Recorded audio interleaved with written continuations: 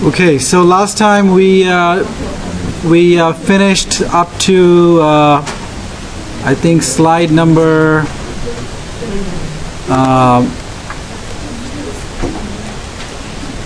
up to this slide number 16.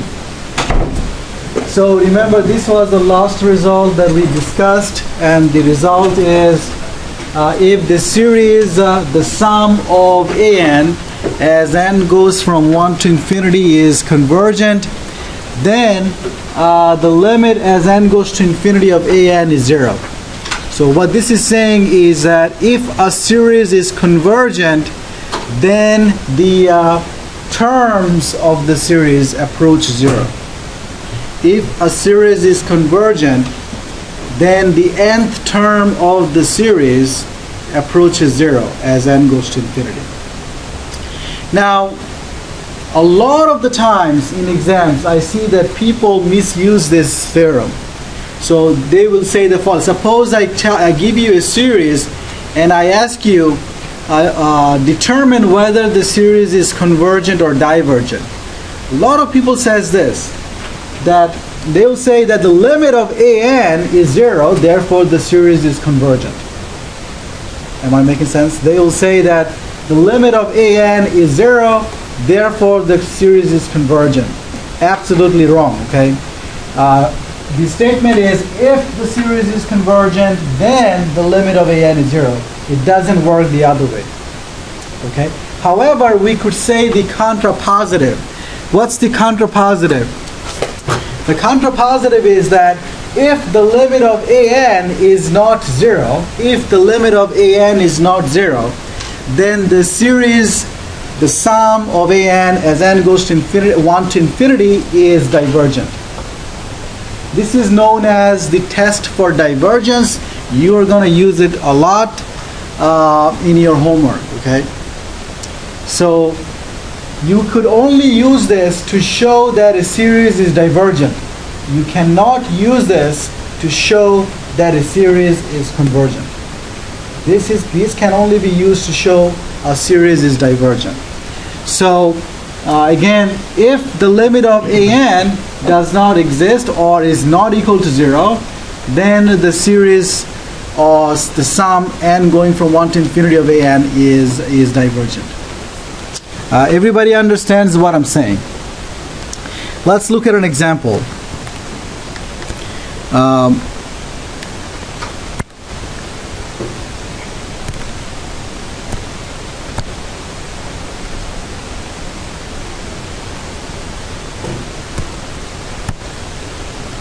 So let's say, let's look at this example here, that suppose that I have the series n going from 1 to infinity of n divided by n plus 1. Okay? And the question is this series convergent or divergent? Okay? Okay, is it convergent or is it divergent? And what did you say? Is it convergent or divergent?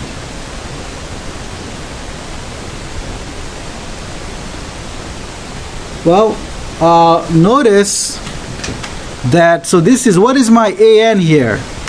The nth term of the series is this guy, right?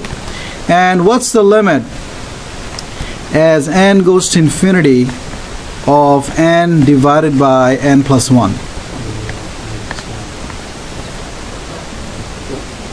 It's 1, right? The limit as n goes to infinity of n over n plus 1 is exactly 1, right? How do I know that? Well, you have done the limits of rational functions so many times, right? This is n going to infinity, and here I'm going to factor out an n, and this is 1 plus 1 over n, and n cancels out. So as n goes to infinity, the limit is 1. Well, the limit is 1, so it is not equal to 0, right? And I just gave you the test for divergence. implies that the series n going from 1 up to infinity n over n plus 1 is divergent. Right? The test for divergence says if the limit of an is not 0, then the corresponding series is divergent. Everybody is okay with that? Any questions on that? So in your homework, you'll see there are some questions where you have to apply this test for divergence. Okay. Going back to the slides, the last theorem that we need is the following. Suppose that I have two series, the sum of an and the sum of bn. I have two series and both are convergent. Let's say both of them are convergent. Okay? And if you have two convergent series, then we can combine them algebraically and come up with some new series, right? For example, I can come up with the series sum of an plus bn. I can come up with the series sum of an minus bn. And I can also come up with the series sum of c times an, where c is a constant. Yeah, if the series sum an and sum bn, if they are convergent series, then 1, 2, 3, all those series are also convergent. And we also have, so what would be the sum of the series given by the sum n going from 1 to infinity of can? Well, it turns out that that's the same as c times the sum of the series with term n. Everybody's okay? So it means that you can factor out a c, just like you did for integrals. Right? If you have a constant factor in an integral, you can always take it outside of the integral. Same thing. What's the sum of an plus bn? Well, that's the same as sum of an plus the sum of bn. Is everybody okay with that? Any questions on this theorem? Everybody understands what this is saying? We're going to look at an example of how to use this. So this is the end of section 11 too. I'm just going to do an application of this theorem in a bit.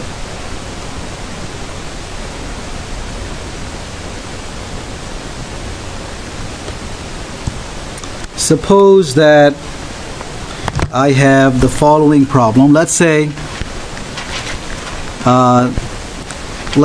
I have the series n going from 1 to infinity of half to the n minus 1 plus 1/3 to the n minus 1. So let's say I have this series, right? Where the general term is given by half to the n minus 1 plus 1/3 to the n minus 1. The question is, is this series convergent? And if it is convergent, what's the sum? Well, notice that by our previous theorem, if it is convergent, then I could write this as the sum of half to the n minus 1 plus the sum of 1/3 to the n minus 1. The first series, is that a geometric series? The first one, is that a geometric series? Remember, what's a geometric series? A geometric series looks like what? AR to the n minus 1. Right? That's the geometric series. So the first series that we have, is that a geometric series? Yes, right? And what's the sum then? What's the sum? What is A? What is A for the first sum? And what's the common ratio? For the first series, what's the common ratio R? And what's the value of A? What's that? Well, R is 1/2, 1 over 2, but what is A? A is 1, right? Same thing on the second one, the common ratio R is half, sorry, no, not half, 1/3, and then A is 1 as well. So what's the sum? Well, our formula says this is A divided by 1. Remember, this is equal to A divided by 1 minus R, right? So I would be getting 1 over 1 minus a half. Again, I can apply this formula because R in both cases is between -1 and 1. And for the second one, we would be getting 1 over 1 minus a third, right? So what do I get from the first? 2, and how about the second? 3/2. Okay, so what is that? Is that 7/2? Okay, so that's how we could use the last theorem that I gave. Any questions? Yeah. The last theorem says the following.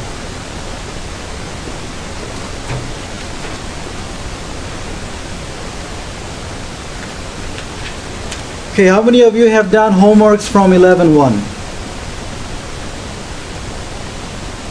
Okay, very good. Those of you who haven't done it, you will be in a really big trouble when it comes to the exam or the final.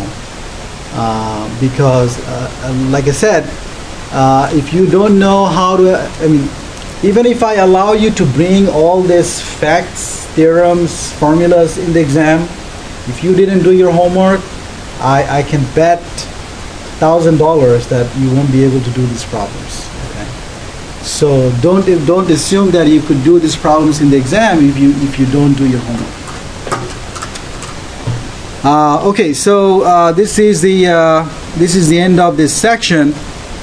We are going to move on to section 11.3. But before we go there, we need to cover a topic from chapter 7, section 7.8. And I didn't cover that topic before because we didn't need it at that time. But now that we need it in section 11.3, I will make a digression here and talk about this section 7.8. So first of all, what is section 7.8 about? This is about what we call improper integrals. Improper integrals.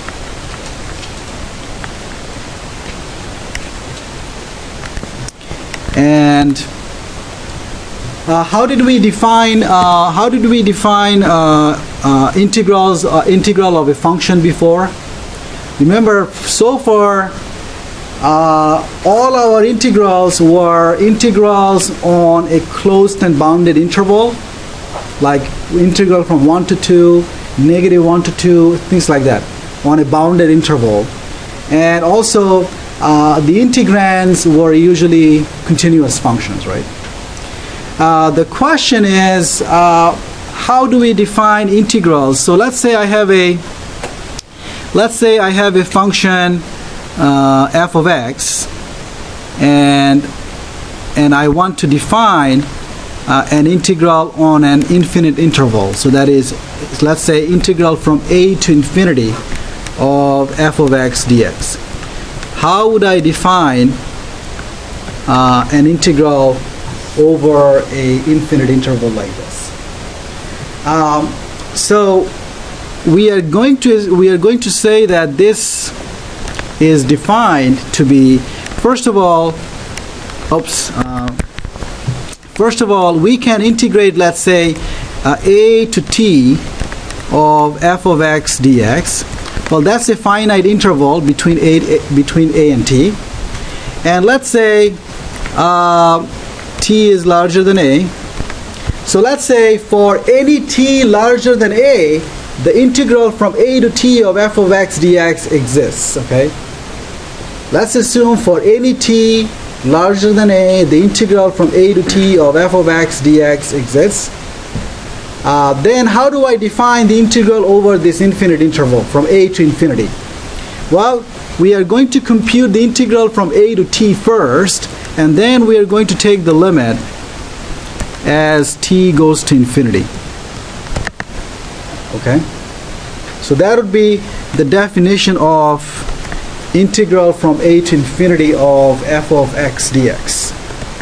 Let's look at an example. Let's say I have the integral from 1 to infinity of 1 over x squared dx. Okay? So by this definition, what is this integral? What is this integral?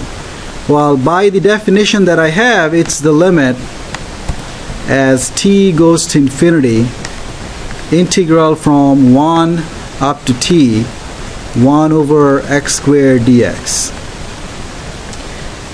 Can someone tell me what's the antiderivative of 1 over x squared?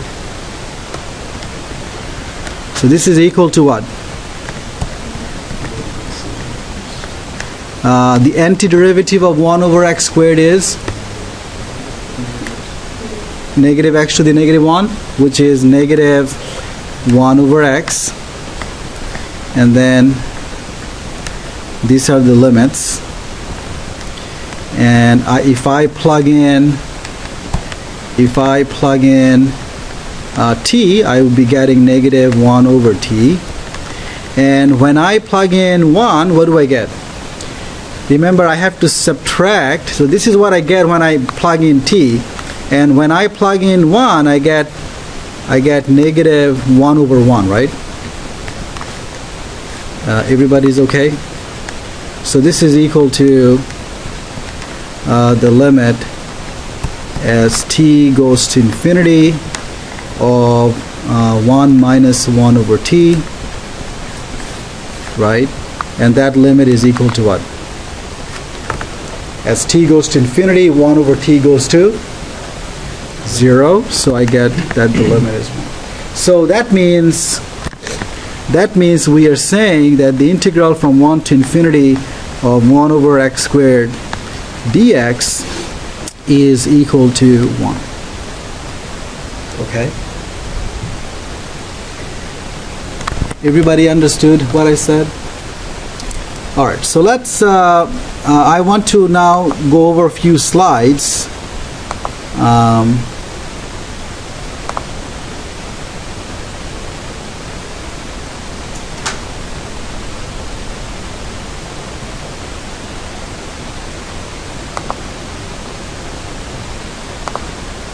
Okay, so what's going on with this infinite integrals over infinite intervals?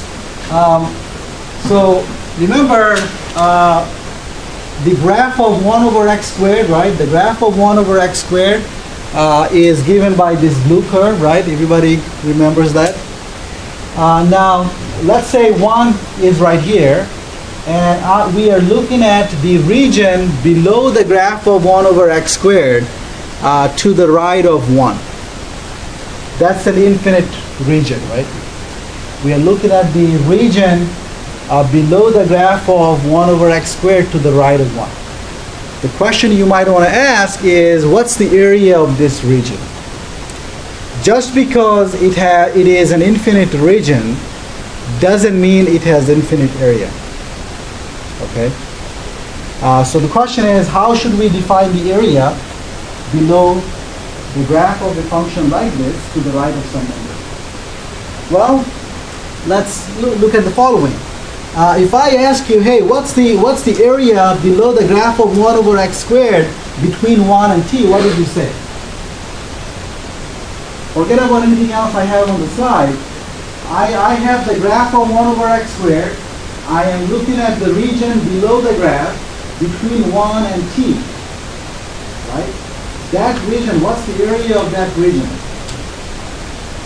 Anybody? What's the area of that region? 1 minus 1 over t. And which is what?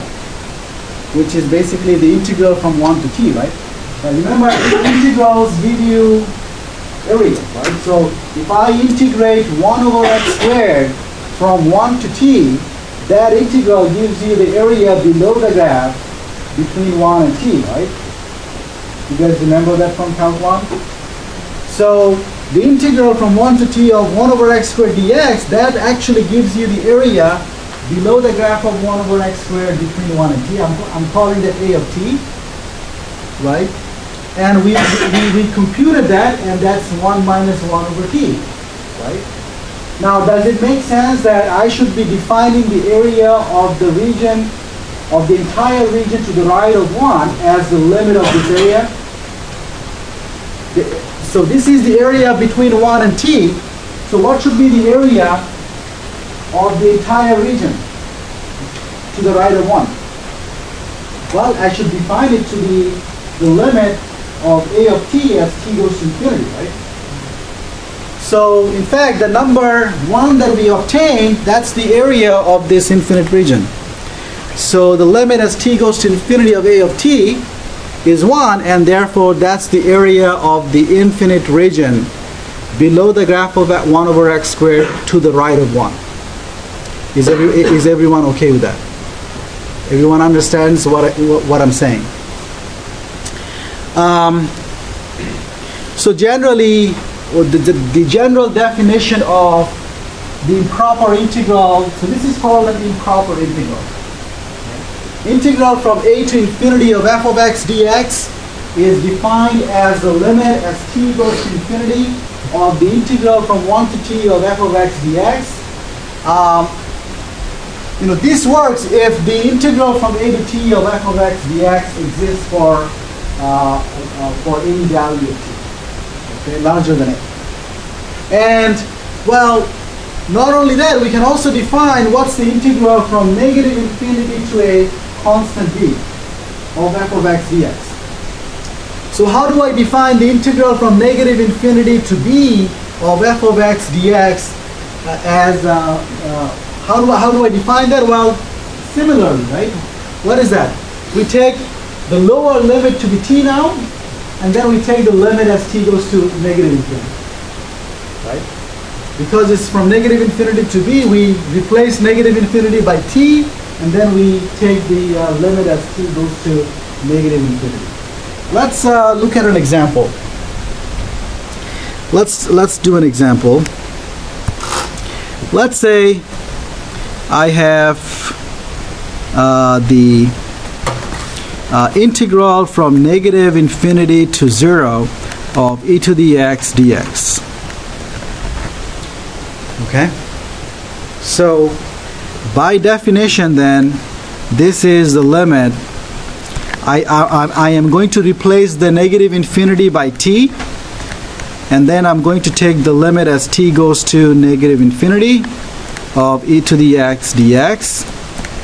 What's the antiderivative of e to the x? It's e to the x and 0 and t. So if I plug in 0, what do I get? If you plug in 0, you get e to the 0, which is 1, minus e to the what? E to the t. What's the limit of e to the t as t goes to negative infinity? 0, because remember the graph of e to the x, it's like this. So as x goes to negative infinity, e to the x goes to 0, right? So this is equal to exactly 1. Okay. Is everyone okay with that? All right. Yes. Any questions on what I did? Enjoying the music? What is it? There's the theater people they have practice and stuff like that upstairs. That's rude. Okay, you should all write a letter to the administration or the president and complain about this. Okay. Bonus points. Bonus. All right. So any questions on this anymore? I need to see the definition again. Here's. So once again, we said that the limit of the integral from negative infinity to b of f of x dx is defined in a similar way. Now, these limits will not exist for many functions, okay? So when these limits exist, we say that these improper integrals are convergent. When the limits don't exist, we say that these are divergent integrals, okay? So convergent means the limits exist. The divergent means the limits don't exist, okay? We can also define a third kind of improper integral, which is integral from negative infinity to positive infinity. In this case, though, we are going to define the integral from negative infinity to positive infinity of f of x dx. We'll define that as the integral from negative infinity to a of f of x dx plus a to infinity of f of x dx, provided that the two integrals on the right side exist, okay? The two integrals on the right side exist, and a could be anything as long as they both exist. Okay? You could take a to be whatever you want as long as they both exist. Okay. Any questions on what I said? I'm going to do an example of the third kind by hand in a second.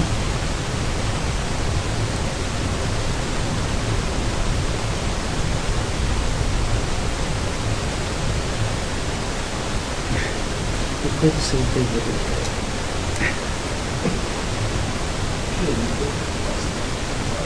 Right. Yeah. This is what we live with in our office, huh? Okay, here's an example. Let's say I am looking at the integral from negative infinity to positive infinity of 1 over 1 plus x squared dx. And since I could pick a to be anything I want, I will pick a to be 0 because that's convenient.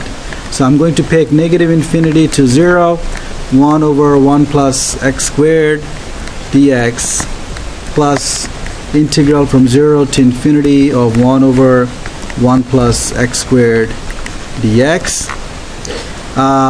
The first one would be what? The limit as t goes to infinity, negative infinity of t to 0, 1 over 1 plus x squared dx. The second one, I'm going to say it is the limit as, let me use a different symbol, s going to infinity, integral from 0 to s of 1 over 1 plus x squared dx. And anyone knows what's the antiderivative of 1 over 1 plus x squared? What is the antiderivative?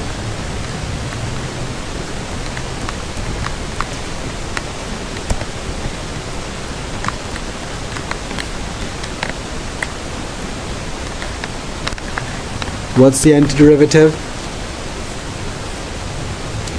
of 1 over 1 plus x squared? No.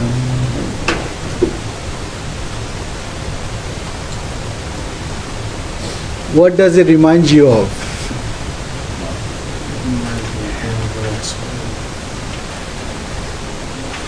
Inverse tangent, right? Inverse tangent.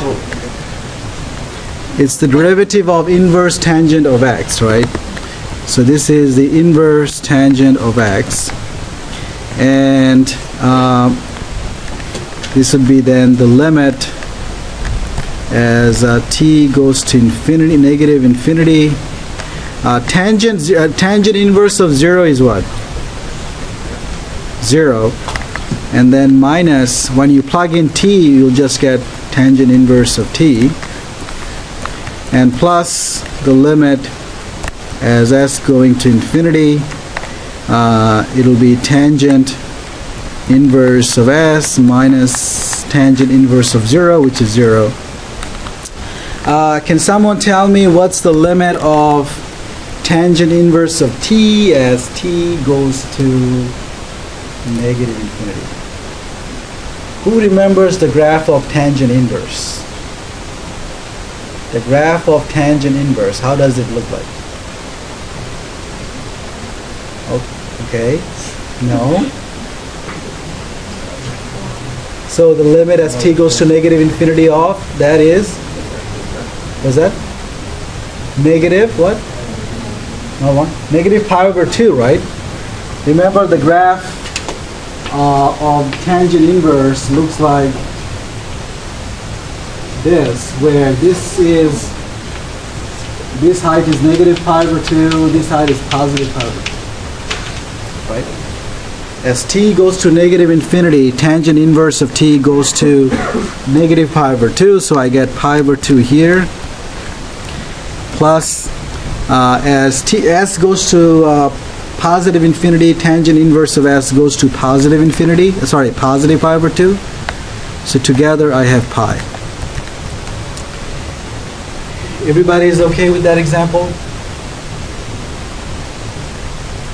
All right. Okay, so going back to the slides again, the last definition, once again, the integral from negative infinity to positive infinity of f of x dx, the same as integral from negative infinity to a of f of x dx plus the integral from a to infinity of f of x dx, provided the two integrals on the right side exist. Again, you have to understand what is the meaning of convergent and divergent. An improper integral is convergent, means that the limits here exist. Okay? Any questions on these definitions? Here's again, generally, what's the meaning of these integrals? So suppose that the integrand is a positive function. So the graph of f lies above the x-axis. So when we write the integral from a to infinity of f of x dx, what is it giving us? Well, it's giving us the area below the graph of f to the right of a. Area below the graph of f to the right of a. So if I look at the integral of this function from a to infinity, that's what we get. Everybody's okay with that? Another example, let's look at the integral from 1 to infinity of 1 over x dx. Remember we looked at the integral from 1 to infinity of 1 over x squared, right? That was my first example. What is this integral? Well, by definition, the integral from 1 to infinity of 1 over x dx is the limit as t goes to infinity, integral from 1 to t of 1 over x dx, right? Now, what's the antiderivative of 1 over x? Natural log of x. So now I have to plug in t and 1. If I plug in t and 1, I get ln of t minus ln of 1. What is ln of 1? 0. What's the limit as t goes to infinity of ln of t? Limit as t goes to infinity of ln of t. What's the graph of ln of t? It goes to infinity, right? As t goes to infinity. So this limit is in fact infinity. Okay. So what does it mean? Well, it means that the area below the graph of 1 over x to the right of 1 has infinite area. Okay. So this integral is divergent. This integral is divergent. Here's the comparison between the two. integral from 1 to infinity of 1 over x squared and the integral from 1 to infinity of 1 over x. Notice that in this case I have finite area to the right of 1. In the second case I have infinite area to the right of 1.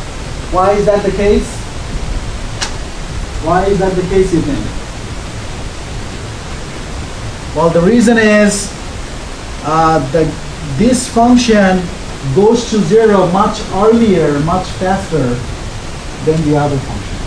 Okay, so it gets closer and closer to 0 much earlier. Okay, whereas this guy, relatively, it doesn't approach 0 that much earlier. So that's why you have this difference. Okay, any question? Last slide, yes. If I ask you, what's the integral from 1 to infinity of 1 over x cubed dx, what would you say? Is it convergent or divergent? So we looked at 1 over x, we looked at 1 over x squared, right? So I'm asking, what's the integral from 1 to infinity of 1 over x cubed dx? Is that convergent or divergent? Convergent, right? Because it's actually going to 0 even faster than 1 over x squared, right? So it should be convergent. So generally we could say this: the integral from 1 to infinity of 1 over x to the power p is a constant. This integral is convergent whenever p is greater than 1. But it is divergent whenever p is less than or equal to 1. Am I making sense? So the integral from 1 to infinity of 1 over x to the p is convergent whenever p is greater than 1, and it is divergent when p is less than or equal to 1. We saw some examples of this, right? When we look at the case when p is 1, divergent. We look at the case when p is 2, it was convergent. So generally you could say this. Generally you could say this, and I'll let you come up with a proof of this on your own. Okay, it's pretty easy. Just integrate that, you'll see that that's the case. Is everyone okay? But we are going to use this fact a lot in section 11.3. Everybody's okay? Any questions on this? All right. A comparison test for improper integrals.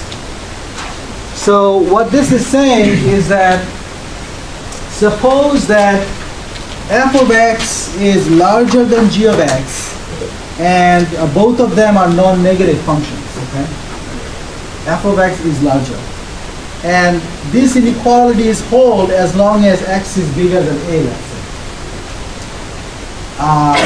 So now we are looking at the integral of f of x and g of x from a to infinity. So what we are saying here, that if the integral from a to infinity of f of x is convergent, then the integral of g of x should also be convergent from a to infinity, because g is smaller than f.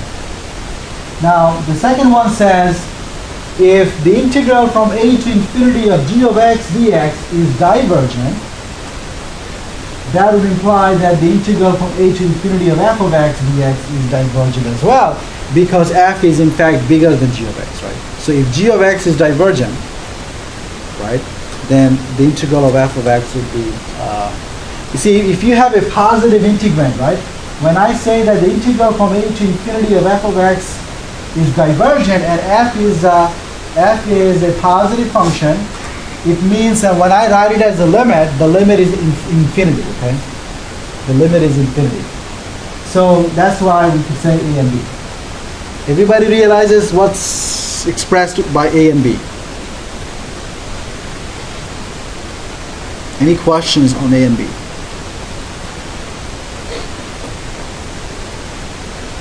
So again, if the bigger function is, if the integral from a to infinity of the bigger function is convergent, then the integral of the smaller function is convergent as well.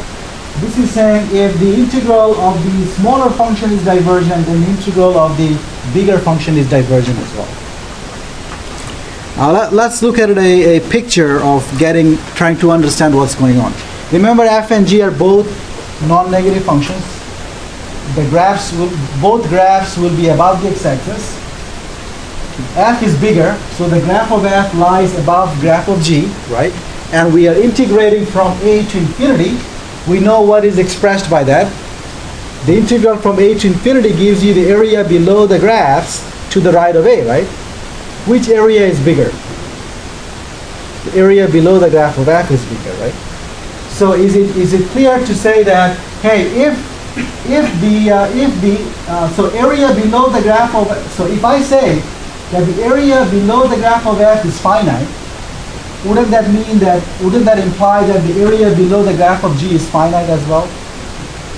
That's what we are saying. If the integral of f from a to infinity is finite, then the integral from a to infinity of g is also finite, right? That's what we are saying. What's the other one? If I say that the area below g is infinite, if the area below g is infinite, then the area below f is what? Infinite. So that's what B says. B says if the integral of g from a to infinity is infinite, or that's divergent, then the integral of f is divergent as well. Am I making sense?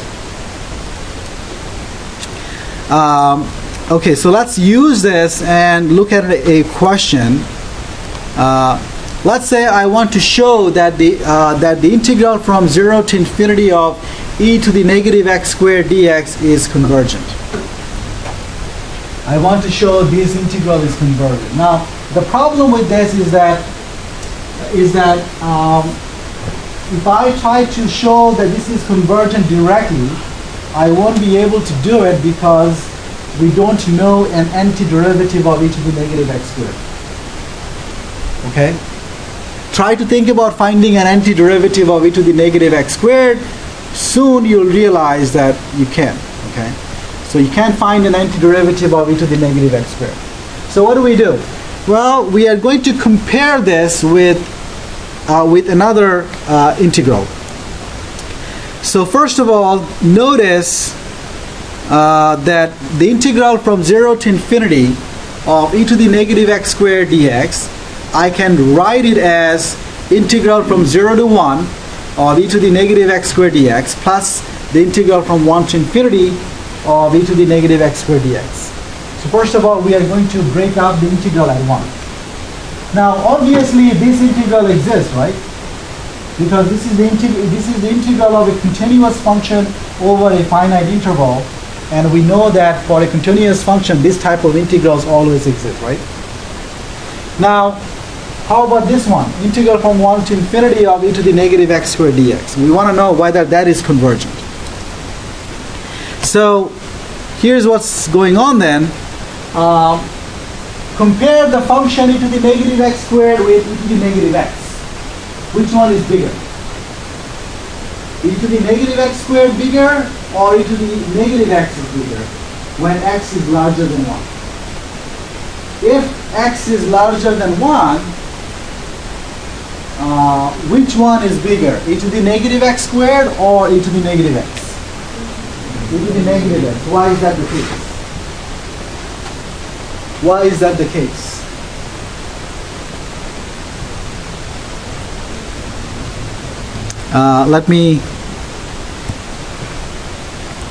So we are saying we have that x is larger than 1, right? If x is larger than 1, which one is bigger, x squared or x? Which one is bigger? X squared is bigger, right? So then if you multiply both sides by negative, then you have negative x squared is less than negative x, right? Now remember the e function, e to the x function, that's an increasing function, right? So if negative x squared is less than negative x, then e to the negative x squared will follow the same inequality, right? This is because the exponential function is an increasing function. So if negative x squared is less than negative x, then e to the negative x squared is less than e to the negative x. You guys get that? Everybody's okay? So then I could say, because I could say e to the negative x squared is less than e to the negative x, now I want to understand whether the integral from 1 to infinity of e to the negative x is convergent. Well, let's see. What's the integral from 1 to infinity of e to the negative x dx? Well, this would be the limit as t goes to infinity, integral from 1 to t of e to the negative x dx. And what's the antiderivative of e to the negative x? Antiderivative of e to the negative x is negative e to the negative x, right? Negative e to the negative x. You guys realize that? And then you're going to plug in. And if you plug in, you're going to get exactly what I have. E to the negative 1 minus e to the negative t. And then what's the limit? The limit is just e to the negative 1, right? Because the limit of e to the negative t as t goes to infinity is 0. So,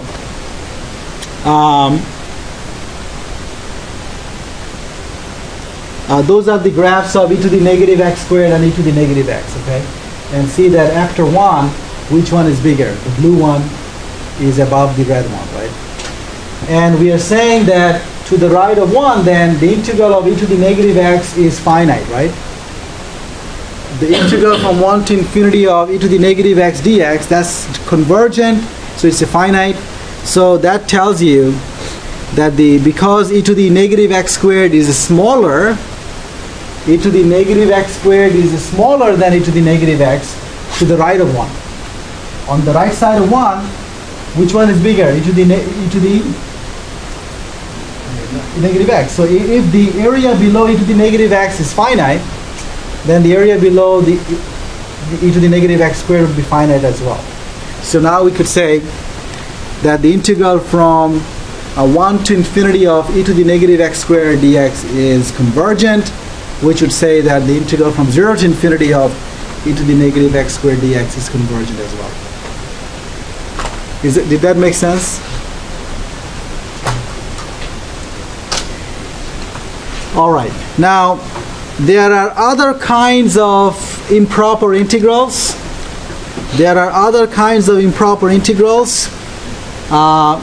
These are known as the